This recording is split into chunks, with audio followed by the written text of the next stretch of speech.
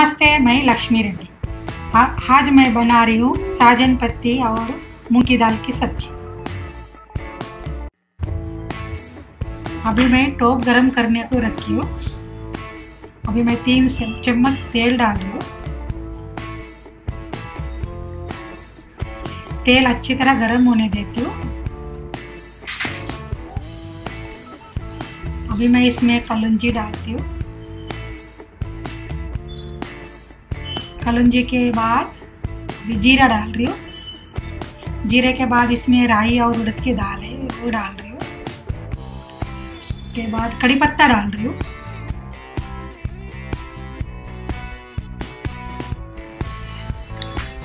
उसके बाद मैं प्याज डाल रही हूँ। प्याज को अच्छी तरह लाल करेंगे।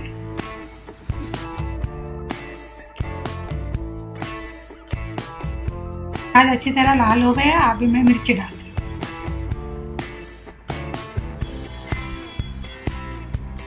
मिर्ची को अच्छी तरह मिला के लेंगे।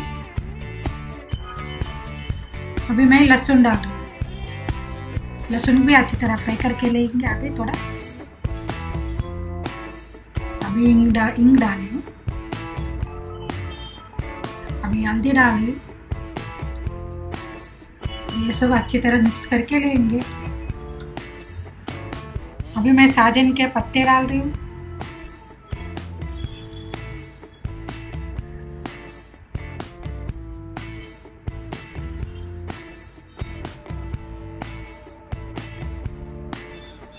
इसको अच्छी तरह मिलाएंगे। अभी ये अच्छे से फ्राई होना चाहिए।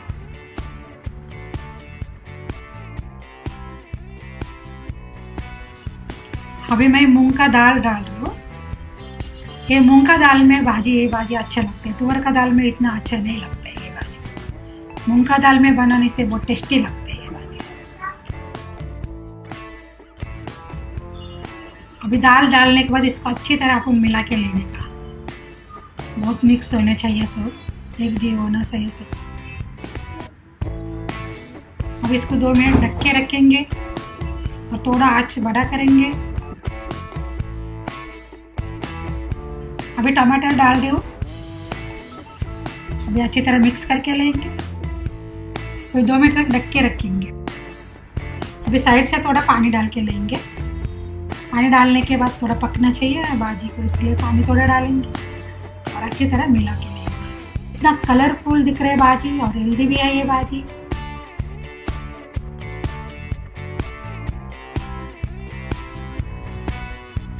अभी मैं लाल मिर्ची पाउडर डाल रही हूँ।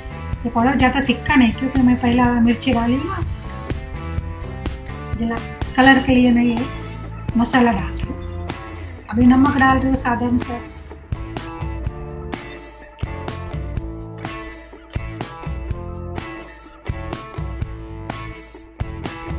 अभी अच्छी तरह मिला के लेके नमक और मसाला अच्छी तरह मिल जाए इसमें।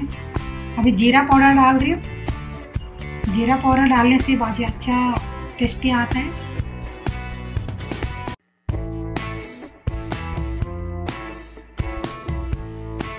अभी कोथिमीर डाल रही हूँ।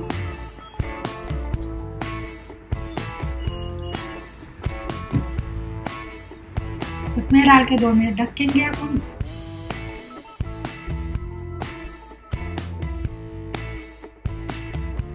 भाजी तैयार हो गई है।